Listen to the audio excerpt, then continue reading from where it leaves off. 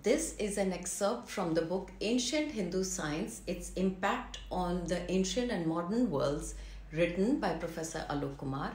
Here, Alokji is writing about Smriti, that is memory, as an answer to book burning. I quote, "In the Gurukuls, the ancient Hindus memorized their literature, mostly poetry, verbatim. The spoken words, not the written words, have been the basis of literary and scientific traditions of the Hindus.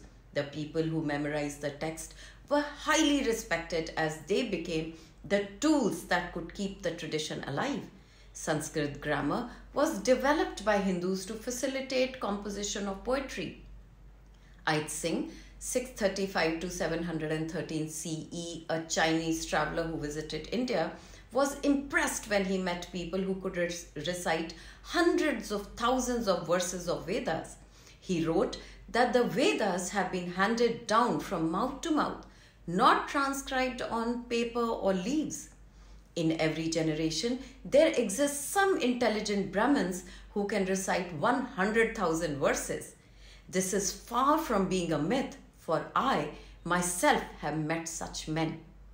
Al-Biruni, an Islamic scholar who lived in India for some 13 years during the 11th century, wrote of the importance of poetic literature in popularizing science.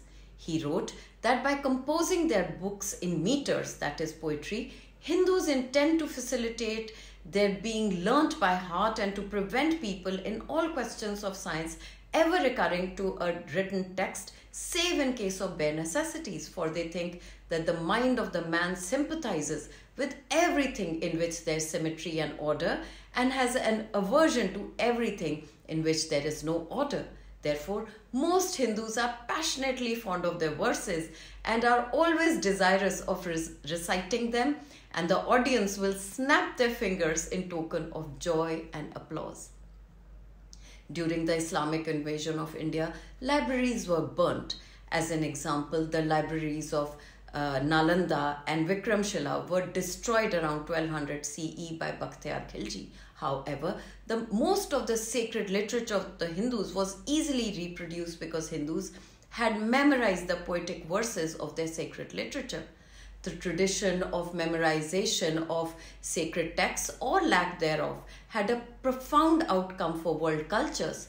Comparatively speaking, when the textual riches of Alexandria, China, Baghdad, and Rome were flamed, the glory of these cultures dissipated like smoke in the sky. In contrast, the Hindus could still salvage much of their textual riches.